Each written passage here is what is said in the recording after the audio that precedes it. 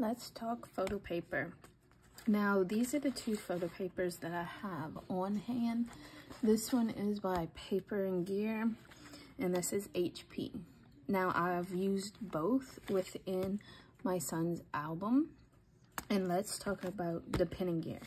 Pen and Gear is awful. I'll just say it outright.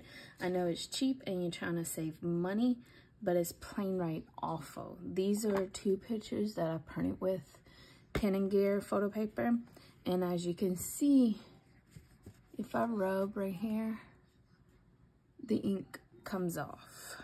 Same as, say right here, the ink comes off, and it's pretty bad with darker images. See, you can even see the ink is starting to come off. So awful photo paper. I would not suggest buying this type of photo paper. Now, HP photo paper, I know it's a lot more expensive, but I promise you it's well worth it. Here's two pictures. Now, this was taken with a GoPro, so it's blurry, but if, do this hand. If I rub on it anyway, nothing comes off.